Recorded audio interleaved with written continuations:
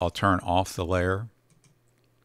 And that's where we started, and that's where we finished. So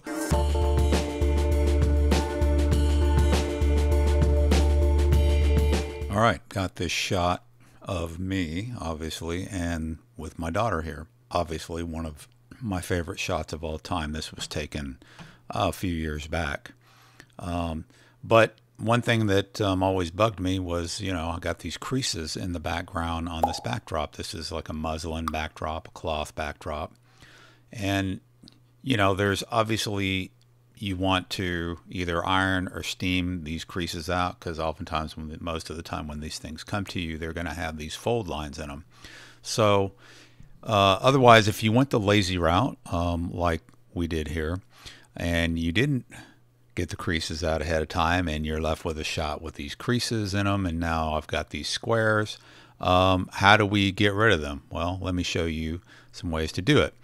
You can do some things in Lightroom and, maybe effectively come in here and use your healing tool here and just come right in here and kind of do that right there.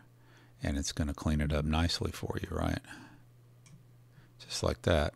So that's one way of doing it. Just if you're a Lightroom person, you can do it that way. Now, if you are more of a Photoshop person like I am, you'd want to start off here and end up here like this. So here it is cleaned up. I did this in Photoshop. All right, so here we are in Photoshop. By the magic of editing, I flipped it right over to Photoshop very quickly. It's never that fast. So let's just go ahead and duplicate the background layer real quick. Select your background here, hit Control J. That will create a duplicate of the background. A few ways you can do this. You could just use the spot healing brush tool. Come over here, use the right or left bracket key, and just start working your way down. Not 100%, but pretty easy, right? This is just a little easier. This is why I use Photoshop. It's a little easier for me to manipulate tools like this, right? Than using that healing brush in Lightroom. This is just easier to use. So there's one way I've gotten. Let me turn the layer off.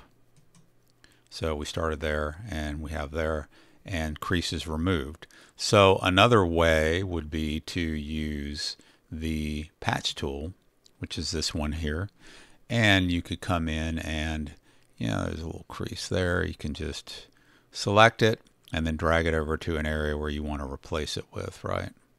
Just like that. And I'm using a pen and tablet, so I can target this pretty easily, but got to be careful. Don't want to chop off my head there or do anything weird. So let's bring it over this way.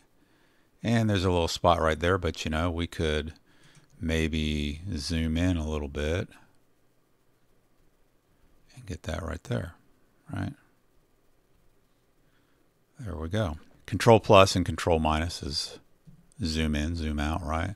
So not perfect, so maybe I'll come up here and kind of grab this again, bring it over there. That's a little better. Bring that there. So yeah, use the patch tool. That's another way, and that's probably I don't know which is easier. Maybe I come back over here, use this one again, just come over here. This is pretty darn easy to do this right here, right? Patch tool is maybe just a little more accurate, maybe. But either way, they work. And then I might want to just, get some spots here that I see here and there. Control 0 will recenter for me. I still don't know if I like this right here. Might come here and just kind of grab some spots there, and note that I'm using content aware as the type when I'm using this tool here. So maybe a slight little bit. It's giving me trouble right there, but really let me get this little spot here. Really, that's it. So I'll turn off the layer, and that's where we started, and that's where we finished. So those were pretty distracting early on, and once we're done, pretty easily clean these up. I'm thinking the spot healing brush is probably the easiest tool to use. Patch tool certainly will work as well. If you, I mean, you can use both of them.